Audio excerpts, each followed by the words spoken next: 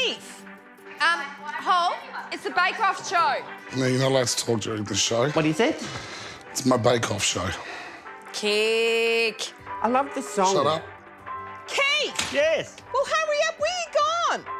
The most polite bloody show on TV. Isn't it just so polite? Yep. Can you wake me up at the end?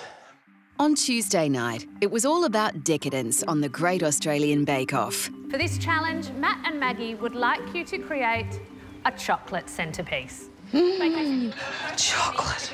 This would be my forte. On your mark, get set, bake! What are you making? I'm going to make a unicorn, a chocolate unicorn. Yep. And out of its horn, fondue.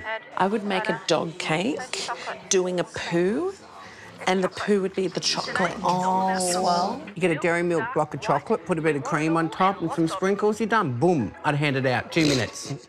I reckon Pav. Pav's not a cake dough. We've been through this.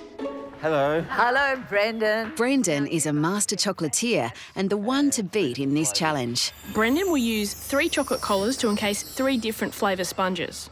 They'll sit on a short crust base and be layered with a honey truffle ganache, caramel cream and a strawberry jelly. Strawberry jelly. Oh my God, this is your cake. That's amazing. In theory. And why this? I love the combination of chocolate and fruit. Chocolate and fruit, it's a good way to ruin both. Who's he trying to be? He's a pirate.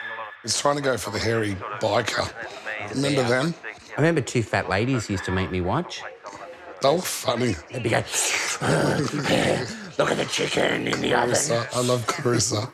Sian's come up with a deliciously innovative idea for a chocolate log. Sian's chestnut puree will combine with a white chocolate mousse inside a Swiss roll, decorated to look like a fallen tree branch, with meringue mushrooms. I'm going to have an ass bigger than Kim Kardashian is just watching it. Is there such a thing as a chocolate pavlova?